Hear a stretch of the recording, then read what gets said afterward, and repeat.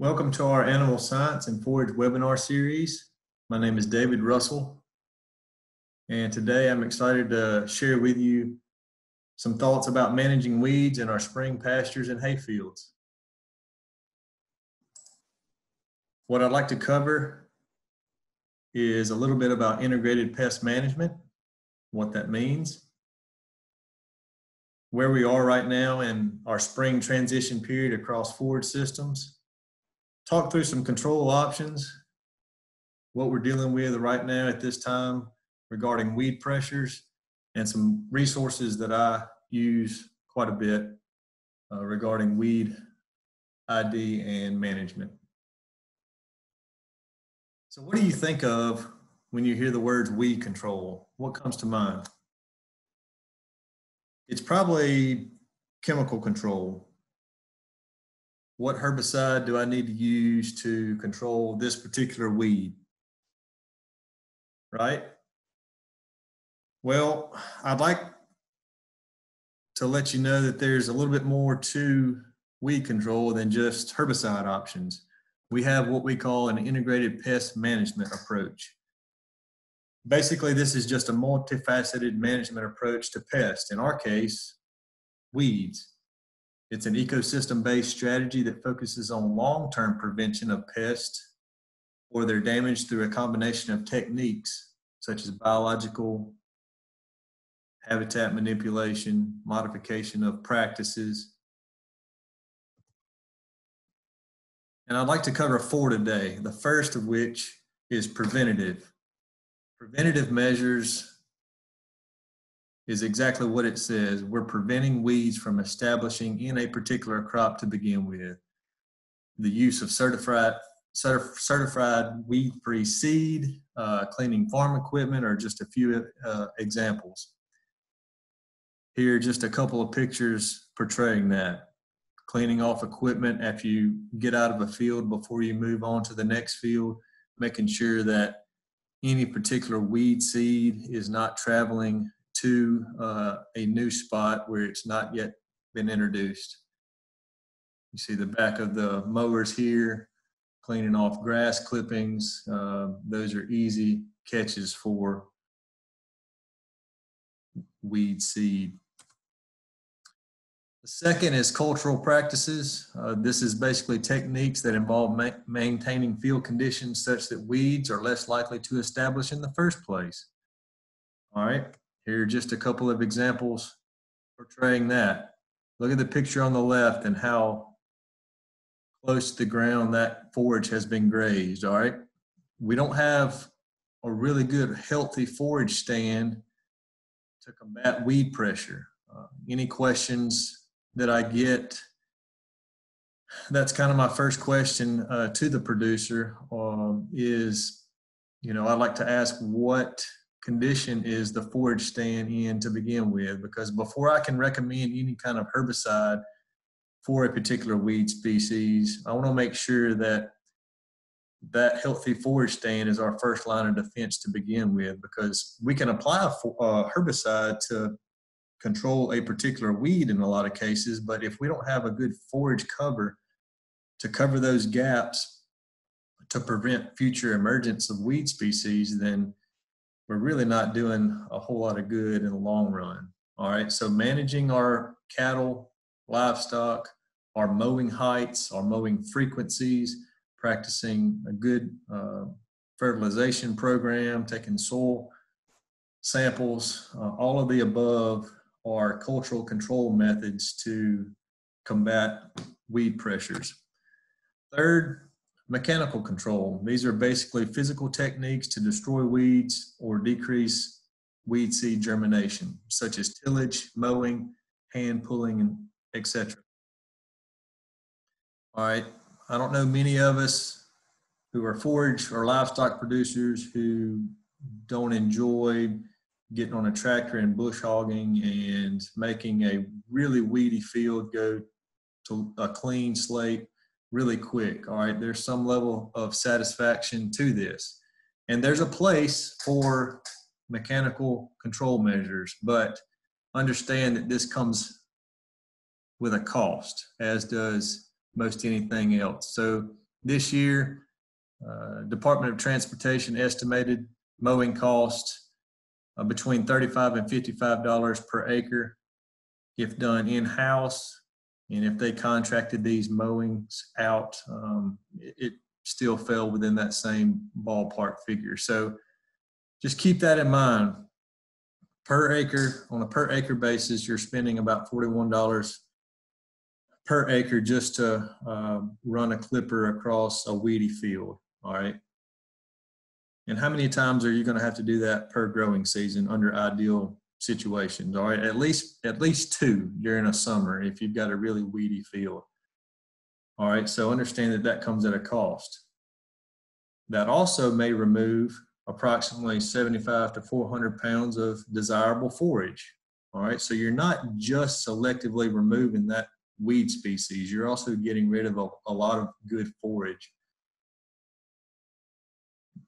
during that same time. So I'm not saying that mechanical mowing or other tillage practices doesn't have a fit, because it does. Just understand in the bigger picture that it comes at a cost.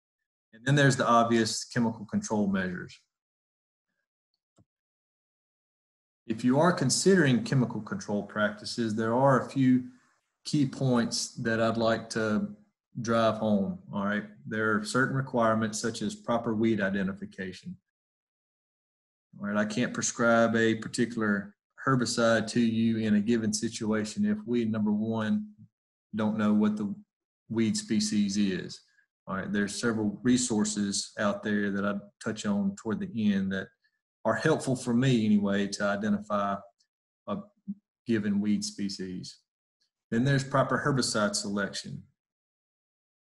All right, we can select a given herbicide for a particular weed species, but understand that there are certain herbicides that are detrimental to a desirable forage species. So it may control a particular weed, but we need to know what the desirable forage is so that we can select that proper herbicide as well. And then equipment calibration. All right, there are a lot of our products available now, especially the dry flowables, that are dispersed and broadcast over a given acre in minute amounts. So for example, Pastora, we're recommending rates between 1/2 to 1.3 ounces per acre. All right, so that's not a whole lot of material. And so if you get that rate off, or if you're not properly calibrated and you're putting out too much or too little, you're going to have to make another pass to hit the misses, or in some situations, you might be doubling that application and you could cause some damage to your desirable forages. So keep that in mind. And when we're talking about forage systems, there are several across the state that we're dealing with. And it's not just one desirable forage, and it's not all grasses. We do have tall fescue, especially in the northern half of the state. Bahia grass and Bermuda throughout are perennial grasses. Many of our grazing pastures are just mixed grass pastures, a mixture of these species. Then we've got our desirable legumes such as alfalfa as a sole crop, or we've got legumes that are interseeded within. That kind of makes it a little more difficult, especially when we're using chemical control options to control certain weeds. Not all of those are going to be desirable to any given grass or broadleaf forage out there. So we need to know the situation. All right, so where are we right now? We're mid-May, might as well say the latter half of May. It's been raining all winter. We've set we've gotten record rainfall amounts this winter. We're currently already over half of our annual rainfall for the year, just between the 1st of January and now mid-March. And so we're really wet, and we've not been able to get equipment in the field, and our fields are looking like this right now. It's covered up with buttercup, and it's still just too wet to get out and do anything about it. We've got other herbaceous broadleafs like curly dock emerging out there right now. Little barley is one of many annual cool season grass species that are showing up right now as the soil temperatures increase. Along with little barley, we've got other annual grass species like volunteer annual ryegrass, our brome species, Carolina foxtails, creeping bentgrass. There are several annual grasses out there that are really kind of tough to deal with. You know, we've got several options for taking broadleafs out of a given grass species, but it's really difficult sometimes to take grass weeds out of grass systems. We've got our mix of geraniums and henbits and chickweed, dandelions, and then the obvious thistle. Especially the southern half of the state right now, many of our thistle species are beginning to bolt and start putting up blooms. Understand that we have perennial and annual species, but these plants like thistle are a biennial species. So it will start at year 1 with a rosette, and then in year 2, it will send up it will bolt and send up a flower head and start releasing seeds. So with any of these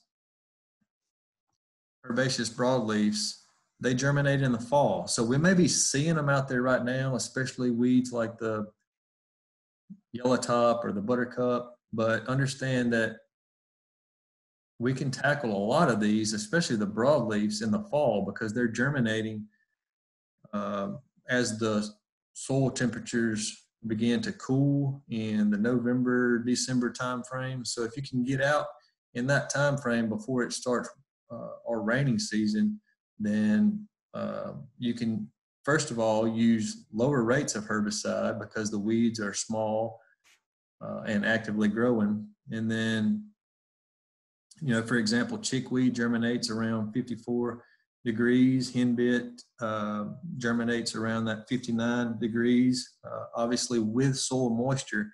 So we're talking about that, you know, November time frame on average across the state. And herbicides like 2,4-D or Weedmaster or Grazon Next can go a long way when those broadleaf weeds begin to emerge, and we can hit them whenever they're young and actively growing while we can still get in the field before the field conditions really start to decline.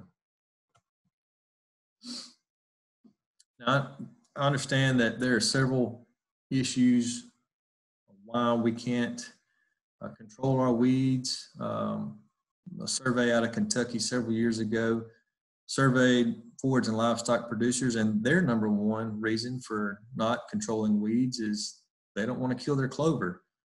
Others are herbicides are too expensive.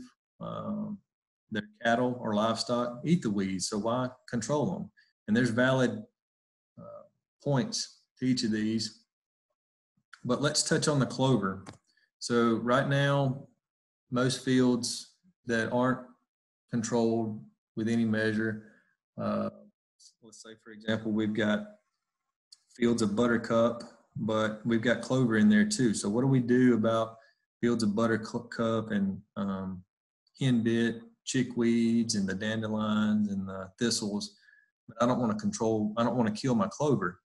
All right. A lot of our fields have volunteer established white clover, but we've also got our annual species like the Persian clover, the crimson clover, the hop clover that we know are beneficial to both our soil and our livestock. I'd like to tell you a little bit about a study and show some preliminary results from a study we did several years ago where we looked at typical herbicide applications in the spring, targeting these cool season broadleaf weeds. And then we also came back in the summer during that June time frame and used herbicides like Weedmaster and Grazon Next to control some of our more tough summer weeds like dog fennel and horse nettle. So what we have here are all the treatments across the bottom and the percent change. You see that line 0 there toward the middle. Everything above that line is an increase over the span of about a year that we measured this, actually 400 something days. And we saw an increase from the beginning of this study to the end of this study. We saw an increase in clover densities with all the treatments. The only decline in clover populations that we saw were in the plots where we did nothing at all. And I think a few things are going on here. Number one, this was established white clover, so the Dutch clover, the Ladino type clovers out there that are volunteered in your pasture, they can tolerate a lot of our auxin herbicides. And so the March application was made when that clover was in the middle of its growth stage, so it still had April, May, and probably parts of June to recover. And then when we made that June application, either the clover had declined enough and wasn't actively growing, or we had enough seed in the soil seed bank to recover that following year from the herbicide applications. And where we have the decline on the untreated check, we probably just had too much broadleaf weed pressure that overtook the desirable clover species. So I show you this just to say that there are some options out there to control our cool season broadleaf weeds without killing our clover. The 2,4-D, for example, established white clover will tolerate up to 1.5 pints of just 2,4-D amine pretty readily. Here's just another picture of a Grazon Next application, for example. 1.25 pints supplied the first weekend in July, and this is 42 weeks later. We've got our established white clover along with our Persian and hop clover recovering. And we've got many other species that recover a year later. What about this question? What do you think's easier? Killing a plant before it ever comes up and becomes a problem, or trying to kill a plant once it's growing and building its defense mechanisms? All right. It's almost always easier to kill a weed, any given weed species, especially annuals, when they are young and actively growing, or before they begin to emerge to begin with. So annuals are best controlled in the fall. So our little barley, annual ryegrass, a lot of our pre-emergence applications, if they can go out in the fall before these weeds begin to emerge, we get a lot longer activity out of these products like Prowl whenever it's a good timely application. Because especially when we're dealing with grass species, we're limited on what post-emergence options that we can use. So if you've got your pastures right now or hayfields that are overrun with annual grass species, there are other options out there. Do we bale it? Do we graze it? All right, cut it for baleage or haylage, because there are a lot of options out there. Are a lot of herbicides out there, just like Roundup applications over the top of annual ryegrass, that I really wouldn't recommend at this point, because Bermuda grass is beginning to green up, and we really don't want to injure our summer grasses that are starting to emerge. So I know it's been difficult, especially this winter, getting equipment in the field, but you know, that's a risk that is real right now when we're trying to get rid of a lot of these, especially these annual grass weed species. Do you have bulrush? There's a lot of low-lying wet areas right now, and bulrush is beginning to show up. All right, 1 quart per acre of 2,4-D amine or ester during this February or even March time frame is really good and effective to control these bulrush species. But keep in mind, you know, if you get rid of that bulrush in that low-lying area, what's going to take its place? Is it a situation where you're going to have livestock in that low-lying area, or is it better just to leave it alone? You'll have to kind of figure out those management goals. Speaking on the annual grass control, here's a study that we did a couple years ago where we looked at comparisons of gramoxone versus Roundup. Targeting annual ryegrass. All right, this was 14 days after treatment at the vegetative stage. You can see we're getting some pretty good control from both the gramoxone and the Roundup. Look at that compared to a later application when the ryegrass is nearing the boot stage or starting to have seeds emerge. All right, you still get pretty good control with both these treatments, but look at the amount of thatch that you have from these dead plant carcasses. All right, what that's going to do is keep the soil cooler longer because sunlight can't reach the soil surface. And that's going to be a competition factor for the emerging summer grasses like Bahia and Bermuda that you may have. So that's going to impede that emergence and probably delay your first cutting if it's a hayfield. Not to mention, you might risk damaging the Bermuda grass or the Bahia grass that may already be emerged.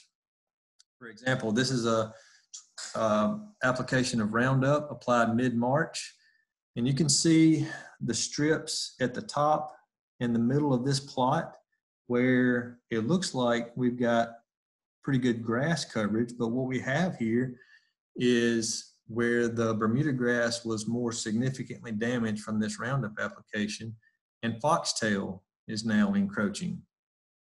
And what do we do about foxtail once Bermuda grass and Bahia and other forage species are up? I don't really have a solid answer about the foxtail. We've been working on that for several years, trying to look at timely applications of several different herbicides, and we still don't have a solid answer. But I put this up here just to show you that there's a risk involved with applications after emergence of our summer grasses like Bermuda grass. I will say that there are products coming hopefully later this year that will allow us pre-emergence treatment in the fall before weeds like annual ryegrass, and in the spring at this time before before summer annual grasses begin to emerge like our foxtails that have been really good in experimental trials the last few years. This is indaziflam. It is going to be registered under the trade name in the Southeast as Resolon. And what you see here is the integrated management approach that we mentioned to begin with. All right, we've got a timely application of herbicide on this Bermuda grass that is controlling the foxtail, but I guarantee you we wouldn't have as good of control here if it weren't for a good, healthy forage stand. So be on the lookout for Resolon later this year to be registered. Another issue we've dealt with this herbicide and many other pre-emergence is the amount of thatch layer or crop residue from the previous year. All right, we might make a timely application of a pre-emergence herbicide and really get good rainfall incorporation. But if that seed germinates in the thatch layer or the residue above the herbicide, it's not going to do much good. So that's when a practice such as burning that thatch off before a herbicide application would be really beneficial. Here we have an example of little barley that has grown and actually did produce a seed head without much of a root system at all. So what we had here was little barley growing through the winter. We had so much moisture a couple years ago that it did well just in that crop residue layer above the herbicide. We've had a relatively mild winter, and I know 3 or 4 years ago we had foxtail germinating March 1. So be on the lookout for this problematic species across your pasture. It's probably already coming up. This is just a couple shots of the indaziflam that I mentioned earlier that is to be registered by Bayer later this year. I hope that it will be registered by the fall and winter of 2020 because it's been a really good product for us before annual ryegrass begins to germinate this fall, in the fall. So here's an example of some test strips that a producer put out, and this is about 2 months after application where Bermuda grass is beginning to green up in the spring. this was 13 months after that same application where